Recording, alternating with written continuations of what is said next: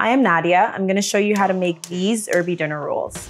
Bloom the yeast to check that it's working and alive. We're gonna mix it with warm milk and a tablespoon of sugar, 1.5 teaspoons of yeast, mix that in and leave that for 10 minutes. The next step is mixing butter, the rest of your sugar, salt, chop in some rosemary right into the dough, like about a tablespoon of rosemary.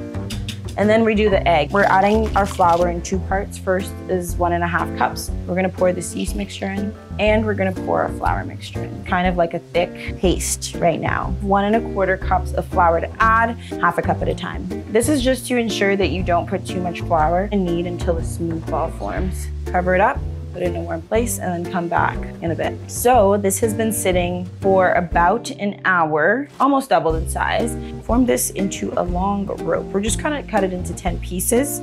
So I feel like that's good.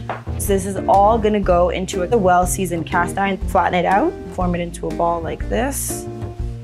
Great. So that's it. And then it's just gonna be covered up and it's gonna rise again. The buns have risen for about 30 to 40 minutes. Brush them with butter, top with herbs, and then we're gonna bake 375 for 20 to 25 minutes. And here they are, and brush them with garlic, more herbs, and melted butter. Finish with flaky sea salt, and that's that. Buns are done.